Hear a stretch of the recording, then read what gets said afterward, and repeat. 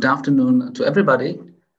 In my short talk, I'm going to introduce the Czech National Corpus, which is a long-term project. It actually started in 1994, and its aim has been from the very beginning a continuous mapping of Czech by compiling corpora of many language varieties. We've started with written language, or more exactly, printed language at the time, and but gradually we added more and more modalities. The data collection is supplemented by the development of intuitive user applications for people to work with the data, and also various user services, which means documentation, workshop organization, online help desk, etc. Czech National Corpus is a national research infrastructure funded by the Czech Ministry of Education. It's also an associated member of the CLARIN CZ consortium. And currently we have more than 8,000 registered active users who put more than 3,800 user queries a day. A query is here meant to be as a query. We count we can only request to the individual user applications. We don't count any further subsequent work with the query result, and we obviously don't count accessing a web or something like this. So these are really queries put into one of our web applications. Czech National Corpus is also running a K-Center. Its full name is Czech CLARIN Knowledge Center for Corpus Linguistics. Our field of expertise is corpus linguistics, obviously, starting from the corpus compilation, which means text preparation, data formats, annotation, and all this stuff. Then corpus querying, methodology of corpus linguistics, and using statistical methods. And the most general aim is to promote empirical research on the Czech language. So the services we provide are both proactive and reactive. As I said, there's a comprehensive web documentation and knowledge base, and we share the K-Center shares many other services with the main CNC web. So there's online help desk, technical assistance, consulting, and we also do workshops on demand. Now, back to the Czech National Corpus, I said that one of our aims is to map the Czech language. This is done by a compilation of corpora. Currently, there are three main series of corpora that cover printed Czech, internet Czech, and spoken Czech. The printed Czech is the oldest one, and it covers Czech printed production since 1990 until present, with the current size of 4.5 billion words. Spoken Czech is newer. We started at 2002, and it's obviously much smaller, 8.5 million words. But I should stress that the bulk of the spoken Czech here is informal conversations between friends, in a family, or between or on visits, etc. So it's prototypical informal spoken language. And the newest part is internet Czech,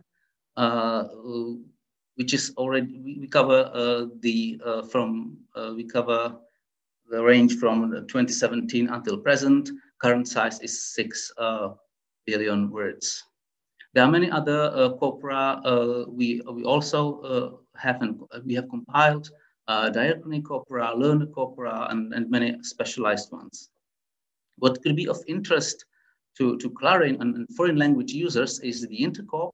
It is a large multilingual parallel corpus in more than 40 languages. It's composed of a manually aligned core which is mostly fiction, and various collections that have been aligned automatically. Its overall size is almost 2 billion words in all the languages counted together. We also host corpora of other languages. So many our users are researchers from abroad who access CNC to work with the corpora of their language. For instance, we host a family of comparable web-crawled corpora called Arania. Currently, there are 14 languages, mostly European ones. The average size of one language is 1 billion words. We also host early English books online, Old Bailey corpus, diachronic corpus of Italian, corpora of Upper and Lower Sorbian, etc. So there are not only a Czech corpora, but we also have corpora of many other languages. Now I'd like to give you an example of 3 user interfaces that we have, and that I think could be at the most most interesting to the CLARIN community. The first one is Word at a Glance, which is currently the main CNC word search service, which means that if a user comes to our website and enters a word, it will take you to the Word at a Glance interface. It is as the name suggests, Word at a Glance creates a word profile that is aggregated from various resources and presented in a structured way as a set of tiles, and the aim is to give an overview of the behavior of a word. Everything is based entirely on corpus data, and there are 3 main operation modes for this. You can either search for a single word, you can also do a word comparison, and there's also translation mode, which shows the most popular translations of the search word in other language. The interface is designed to be very straightforward and easy to use, also for the general public, so it's easy to understand.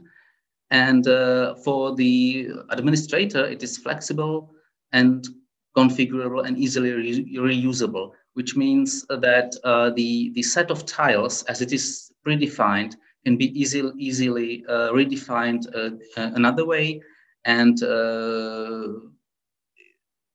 the resources can be switched quite easily. The Word at a Glance is developed openly at GitHub, and it is also designed to be deployed by other projects. Now, this is an example of how it looks like.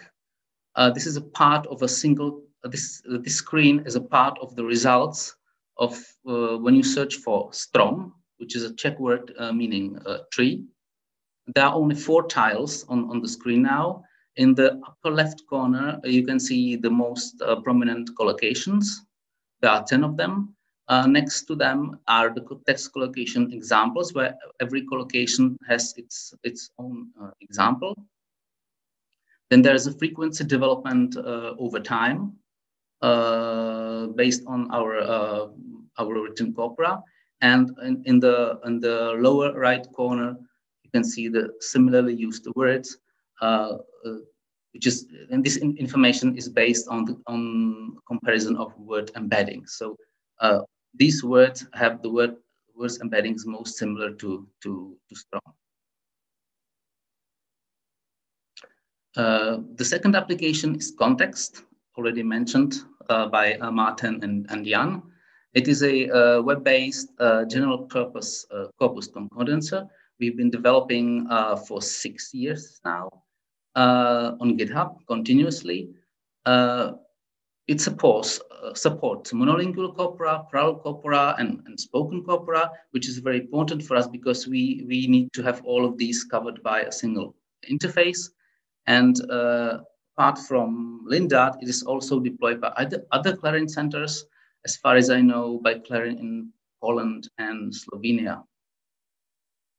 And there are many features of context, but these 5 I consider the most important. So there's a query language editor in an advanced mode with syntax highlighting. There's a tag builder widget that lets you select interactively the morphological category. So you don't have to know the exact tag set. You just click on the part of speech, click the required case, etc. And the builder builds the query for you. There's an interactive creation of subcorpora that lets you zoom into the selected part of a corpus, and even down to the document level if you zoom very tightly. So, for instance, if you are interested in a subcorpus composed of only fiction published in 1990s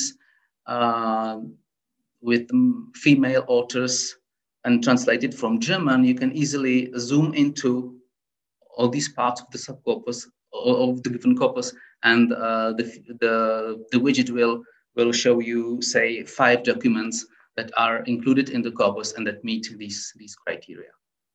This is important. This is very important because we always stress to our students that they should know their corpus, and before starting to work with the data, they should know what's inside. Context features also breadcrumb navigation that's given as an editable processing chain. So for instance, when you search for a word, you get concordances, then do a frequency analysis and collocation analysis, and all these operations form a chain that can be edited and rerun from the very beginning with some slight alternation of parameters. Context also lets you display the dependency syntax trees. This collage shows very briefly some of the features. So in the upper right corner, there is the syntax tree. In the lower right corner, there's a 2-dimensional frequency distribution showing the distribution of lemmas across the various text types. And in the upper left corner, there's an example of manual classification of concordance lines. Where, for instance, if you want, for instance, to classify the individual meanings of the given search word. Now, finally, the last application is Calc. It is a statistical calculator that supports research problems that we have identified as the ones that are most commonly encountered in corpus research. It is task-based, which means that appropriate tests are already pre-selected, so you don't have to worry whether say a chi-square test is appropriate for this task. You just find the task and use whatever Calc offers to you. The examples of the currently supported tasks are here. The word frequencies can be compared because they are viewed as a point estimates of the real frequency of the word. There's establishing the reliability of a random sample, and finally the evaluation of results based on a group of features which are shown here on the last slide. So let's say that you did some classification of a concordance line. You've identified